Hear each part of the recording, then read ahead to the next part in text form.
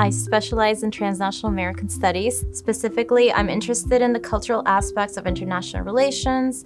My focus is on U.S. relations with Turkey and Iran since World War I. My second book is titled America's Wife, America's Concubine, Turkey, Iran, and the Politics of Comparison. My book focuses on comparisons made between Turkey and Iran, both by U.S. scholars and policymakers, but also by Turkish and Iranian leaders themselves. And I look at who has compared these countries, with what goals, under what conditions. My work puts diplomatic foreign policy documents in conversation with cultural products. So I might look at how a movie depicts Iran and how that movie is then interpreted in Turkey and how that relates to foreign policy, both Turkish foreign policy, but also US foreign policy and Iranian foreign policy. My research is very qualitative.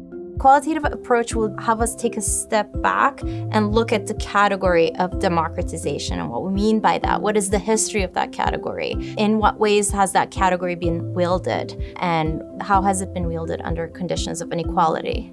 I think we tend to think about comparison as something that's objective, that comes down to numbers, that comes down to rankings, and we sometimes forget the ways in which these comparisons are historically determined. They're determined by strategy, determined by research questions. Comparison is sort of inevitable. I think it's built in to human thought, but the privileging of comparison and the assignment of rankings and merit and resource allocation based on these lists that we make, I would like people to sort of pause and recognize the ways in which our categories are not natural, inevitable, objective, but they come from a certain history.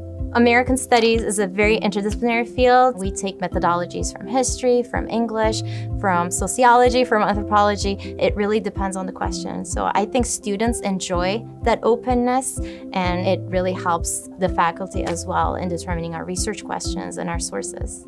Notre Dame is a great place to do this kind of work because there's a lot of support for our internationalization on campus and a lot of support for international research. And I find that the students are very interested in views of the United States from outside the United States.